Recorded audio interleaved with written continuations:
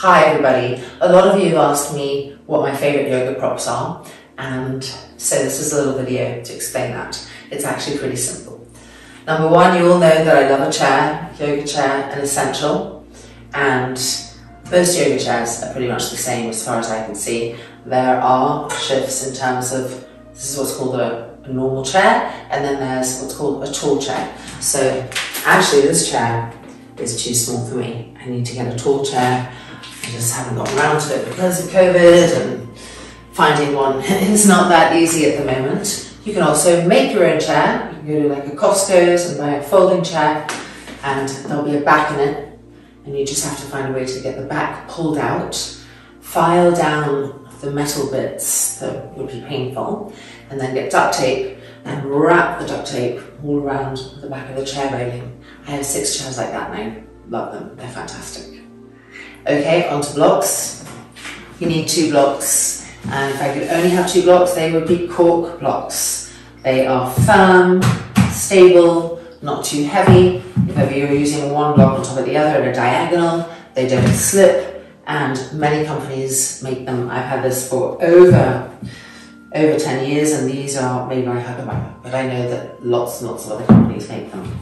Now, if I could have 2 other blocks, like the Wishlist block list, then I would go for these slightly bigger foam ones, but not that squishy foam, which is terrible. This is firm foam.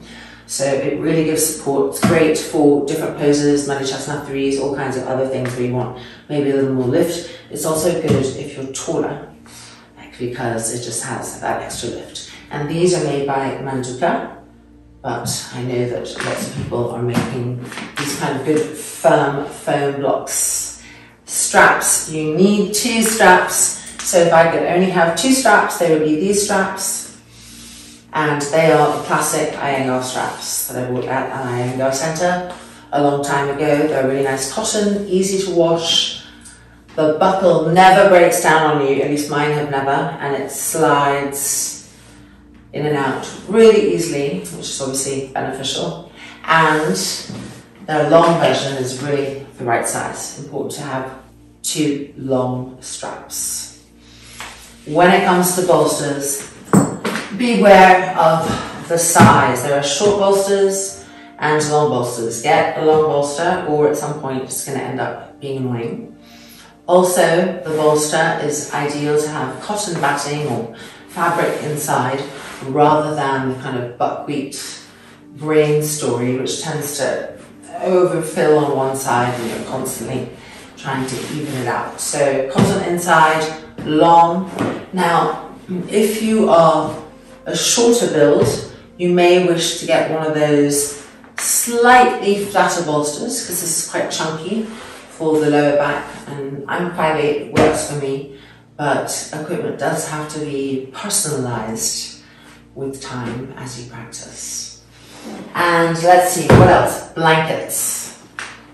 These blankets were given to me by a student many years ago, and they're still here and they still look brand new and they've been washed many times. So I stuck with these blankets even though they're not 100% natural.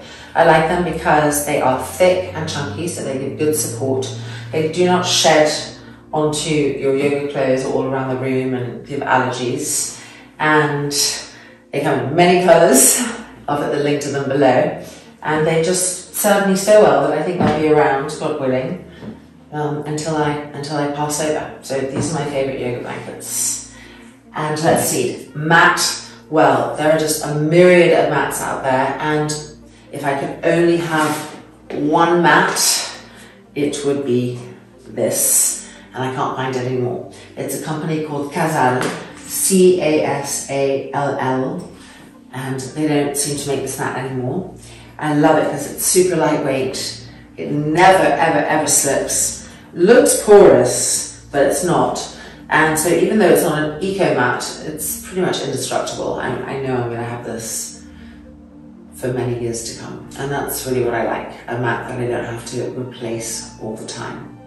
So there we go, I think I've covered it. One last thing that's nice to have is this bandage. It's a pharmacy bandage from India, used for sprains, etc.